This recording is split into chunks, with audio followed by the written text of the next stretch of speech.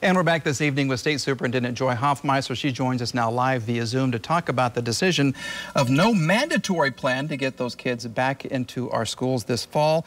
This was a very close vote, mandatory versus suggestion. So Superintendent Hofmeister, let's talk about the big question for Oklahoma parents right now. Is it safe for them to send their kids back to school during this pandemic?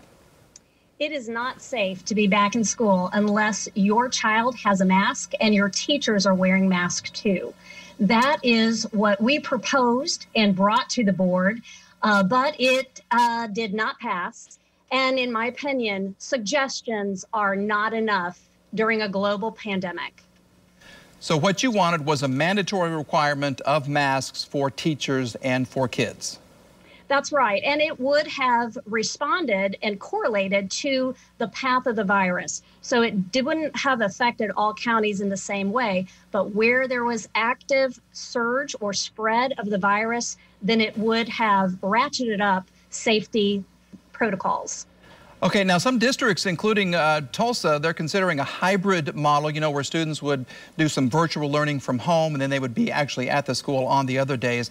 What are working parents supposed to do if they can't stay home with their kids? Has that been brought into consideration at all? Oh, it certainly has been. And these are the kinds of decisions that are gut-wrenching. Everyone wants students to be back in school, working face-to-face with their teachers. This is the best that we could hope for. However, we can't open schools if it is unsafe and there is a surge in COVID transmission in a community. We know that Tulsa is a hotspot right now and is increasing in spread. So the decision of the Tulsa School Board to deliver education in an alternative method is one that they took a lot of planning and consultation with their local health officials to develop. And what would you recommend for parents who just, they can't afford to have someone come in and sit with their kids at home, while they go to work?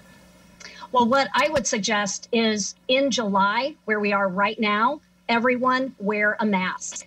That is going to allow us to be in school. It will prevent the kind of decisions that we don't want to make. And certainly a local school district doesn't want the alternative.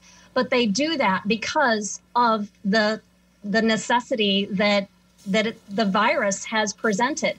It can change if we all do our part and wear a mask right now. Wearing a mask is not about your own protection or whether or not you feel ill. It is about others. It is helping the whole community to suppress transmission. And we're asking Oklahomans right now in July to think about these actions and how it's going to impact the start of school or the ability to stay open once we get into school. But in some communities like Tulsa, it may be too late to even consider an opening in a traditional way, and that's very unfortunate. Well, with today's decision, it sounds like the board is kind of turning control of the pandemic response over to local districts. Will they also rescind restrictions, for state testing and those school report cards? Why does the board believe that local control for COVID safety, but they don't believe in that for student assessments? Well, that is, I think, a very poignant, question. We are in a time with a public health crisis, and I believe that warrants a state response. We are charged with the state care and health and safety well-being of children at the State Board of Education. We have differences at times on any board, and including ours.